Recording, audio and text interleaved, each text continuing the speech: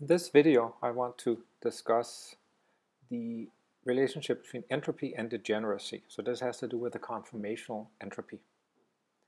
And so in this video, I want to start with a question. So here I have two systems. I have a receptor molecule, a big molecule that can bind an A molecule like this or a B molecule like this. And if I mix 1 mole of this molecule, the R molecule, 1 mole of A molecules, and 1 mole of B molecules, what do I get? And when you think about this, you should ignore translation, rotation, and vibrational contributions to the entropy, and therefore the free energy. The last thing you should know is that the bond enthalpy, so the strength with which this molecule binds the receptor, is the same as the strength with which this molecule binds the receptor. So, if I mix 1 mole of R, A, and B, what do I get? Click on pause, think about it, and when you're ready to answer, press play. Ready? Okay, so the correct answer is A. So you'll get more of the A molecule binding to the receptor than the B molecule. The reason for that is that the A molecule can bind in 4 different ways.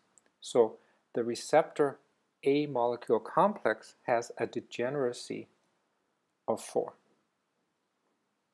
Okay, so the conformational entropy of this complex is higher than this complex because the conformational entropy is given by R times the natural log of the degeneracy. So the number of conformations with the same energy, which is 4 in this case, and only 1 in this case. So the conformational entropy is higher, and if that is the only thing that contributes to the entropy, then this will have a higher entropy and therefore a lower free energy. If these don't bind exactly with exactly the same enthalpy, then the equation for the conformational entropy is this, given here. So Fi is the fraction of molecules in conformation I. So F4 is the fraction of molecules in this conformation. If they all have the same energy, then the fraction will be 1/4, 1/4, 1/4, 1/4, and if you plug that in here, you'll get this equation.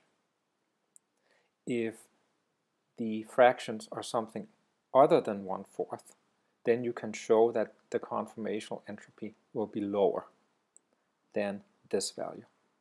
And as they become closer and closer to 1/4, then they'll approach this value here.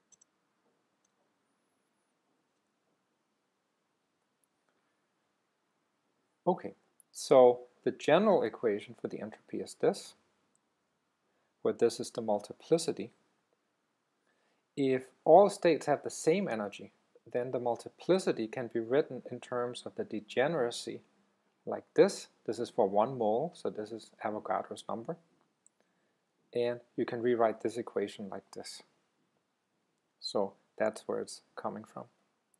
So if all the states don't have exactly the same energy, then you can use this equation to approximate how many states have roughly the same energy.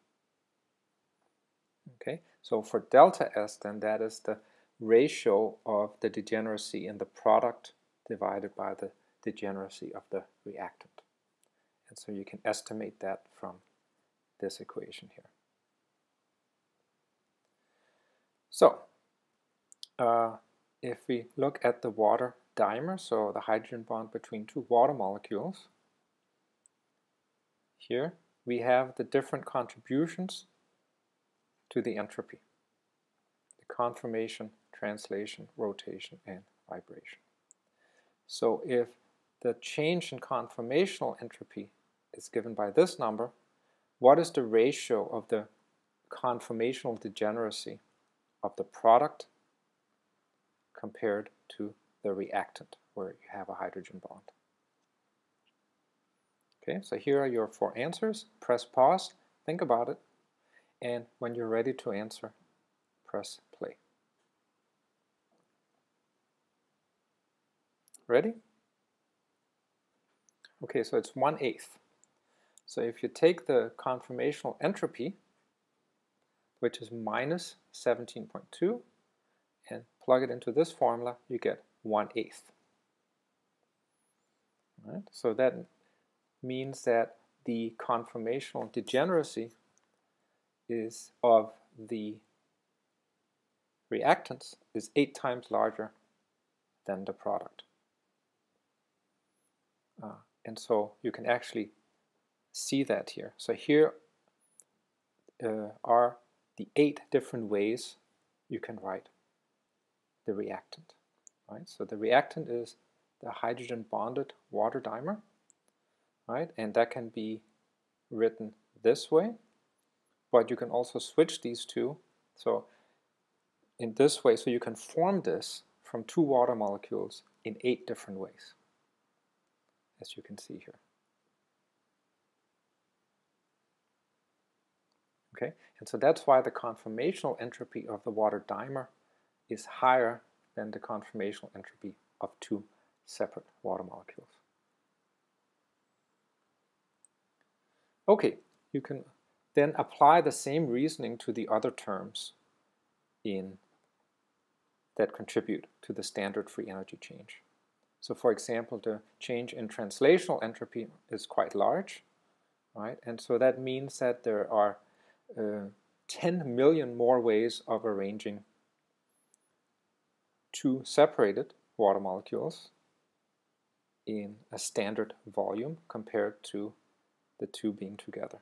And so you can in general understand this principle from this simple schematic, right? Where you have a very small volume, and already for this very small volume, right, there's 15 ways of generating separated molecules compared to 6 ways of generating the molecules together. So here the ratio is about 2, right? But as the volume of an ideal gas at room temperature, right, that's very large compared to the size of the molecules, then the difference in degeneracy is much, much larger.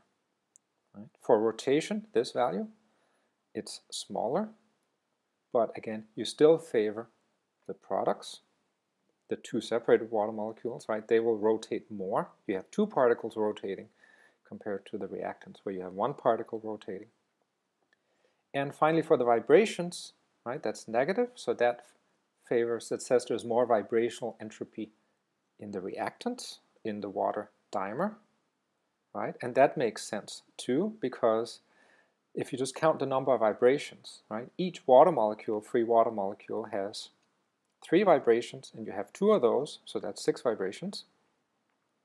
But this water dimer molecule, right, has 6 atoms, and so it has 3 times 6 minus 6 vibrations, which is 12, right? So yes, there's more ways to vibrate or to distribute the vibrational energy for the more complex molecule.